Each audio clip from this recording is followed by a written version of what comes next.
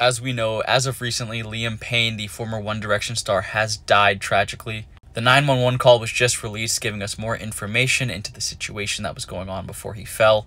Let me play it for you, however, viewer discretion is advised. Costa Rica 6032. ¿Qué sucede en el lugar, señor? Bueno, tenemos un huésped que está sobrepasado de droga y alcohol y cuando está consciente está rompiendo toda la habitación y bueno, necesitamos que manden a alguien, por favor.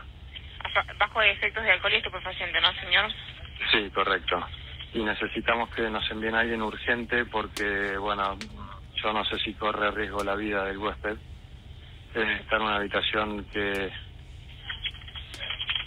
tiene balcón y, bueno, estamos un poco con temor de que haga algo que le ponga en riesgo ¿Hace su cuánto que vida. está ahí o es un hotel de vivienda?